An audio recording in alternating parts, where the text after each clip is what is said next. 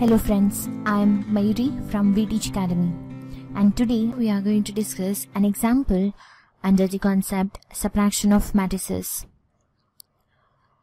So we are given with the matrices M and S, and we need to find M minus S. So in order to find, let us subtract the matrix S from M.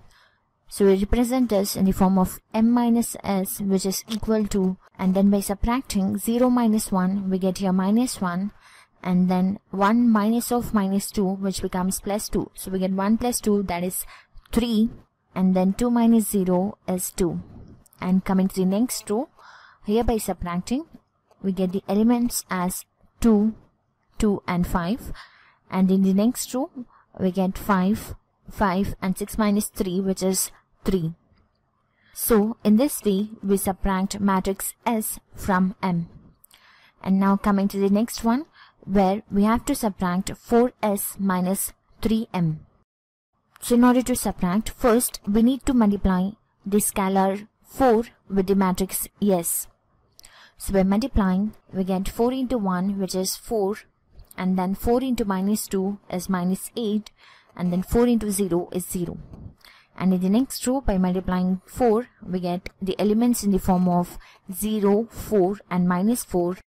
And the next row would be 4 into minus 1, which is minus 4, 0, and 4 into 3, which is 12. So this is the matrix 4S minus of, and now we need to find the matrix 3M. So we need to multiply 3 with the matrix M.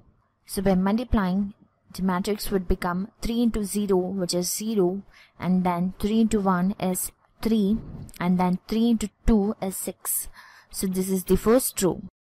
And then the next row would be 6, 9 and 12, and then the elements in the last row would be 12, 15, 18. And now we need to perform subtraction.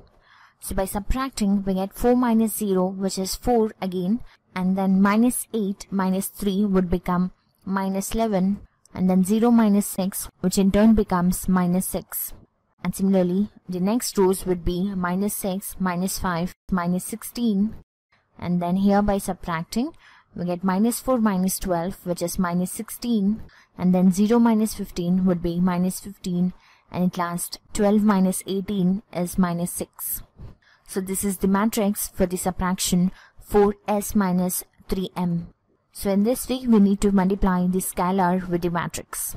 And now there is one more example where we are given with the matrices A and B, and also the condition, which is 2x plus A is equal to B, and we need to find the matrix X. So the small hint required for this example is, in order to find the matrix X, we need to transfer A to the right hand side. So that would become 2x is equal to B minus A. And then transferring 2 to the right hand side, we get x equal to 1 by 2 into B minus A. So B minus A is nothing but subtraction of the matrices B and A. So in this way, you can find the matrix X, and let me know the solution in the comment section. Hope you understood the concept. For more videos, visit our website VTeach Academy. Thanks for watching. Have a nice day.